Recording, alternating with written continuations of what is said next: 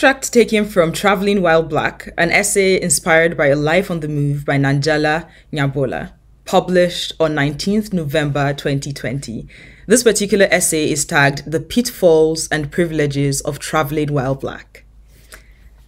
When I first started backpacking, I had a long list of requirements that needed to be met before I could even consider going somewhere. Today, I more or less have 3. And even that is more than most people on the move can afford to allow themselves. Today, I only ask for a clean and safe hotel, an easy visa process, and a means to get there and back. The list has been whittled down over the years of travel in almost 70 countries after finding myself in situations that I would never previously have contemplated. Sleeping on the floor in an airport in Madrid while your hotel locks you out. Running for the Ghanaian border when your Togolese employer turns out to be abusive. Running out of money in Burkina Faso and having to depend on the kindness of strangers. Battling altitude sickness on the slopes of Mount Everest. Once you've found yourself in a situation where you have had to depend on a foreign society's hospitality to survive, your list of non-negotiables change very quickly. Mobility robs away at so many of the things that we think are necessary for life.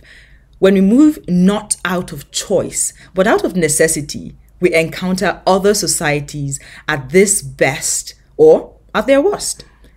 Gasping for air in a foreign language at the side of a mountain leaves you thinking about what actually matters in life. Having an influx of people from desperate backgrounds showing up on the border reveals the truth about the societies we live in.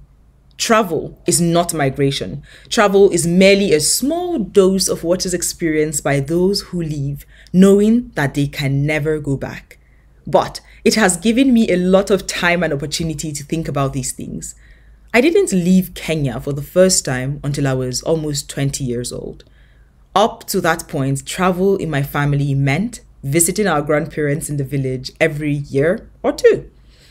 We weren't even one of the families that go to Mombasa on holiday. That was a luxury beyond our imagination.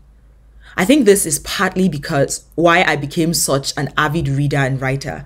As a kid, I had to imagine all of these experiences that I couldn't have in my real life. And everything I knew about the world was filtered through those newspapers and books I was reading so voraciously. Without travel, I simply would have gone on believing them. Travel has forced my mind to open in a way that books alone could not. I am not oblivious to the fact that my ability to travel the way I do is predicated on a great deal of privilege. Beyond money, I am physically able to go to most places. I have had access to language education. I have passport. I also recognize that the world would be a much worse place if even 10% more of the global population traveled as much as I do. It would be catastrophic for the environment. My academic life has opened up the world to me in a way that it absolutely does not for other people of the same age and of similar background to mine. As we speak, millions of people around the world, most of them young and many of them in Africa, are on the move in search of some of the space and opportunity that life has afforded me. Many will die along the way. Some will lose everything. So I don't take for granted the fact that I can travel without those fears. Still, seeing myself in the eyes of others has taught me a lot about the nature of race and gender, and the other lines we draw in our societies. Something about a lone African woman traveling provokes interesting reactions in people. Shopkeepers watching as I peruse the aisles in American and Western European pharmacies, and open hostility in Central Europe. Uninhibited curiosity in Asia, and complete indifference or comical enthusiasm in Africa. Being inappropriately prepositioned by men who imagine that traveling solo is a declaration of sexual availability. I've learned that simply by turning up, you force people to contend with their own preconceptions of what blackness and womanhood can be. To travel the way I do often alone, with nothing more than a backpack and a vague itinerary, is to give yourself over completely to another society and its biases. It challenges you to either continue being fearless and turning up, or to walk away and return to your comfort zone. I've learned to choose fearlessness. Travel has systematically both forced and undermined my belief in human nature. Race, age, and gender are lenses through which other people see you and measure your ability to navigate a space. It's the difference between someone calling you a cab because Accra is dangerous, or letting you walk the 10 meters because they think you can deal with it. It's the way people open doors for white men, but not for other people. Joe Smone may be able to backpack across Lome with nothing more than clothes on his back, and you probably can't. But I've also experienced inverse. In Burkina Faso, I experienced so much hospitality, I felt embarrassed. I never once ate in a restaurant for the entire duration of my stay. Strangers welcomed me into their homes and overfed me because they had never seen a Kenyan before.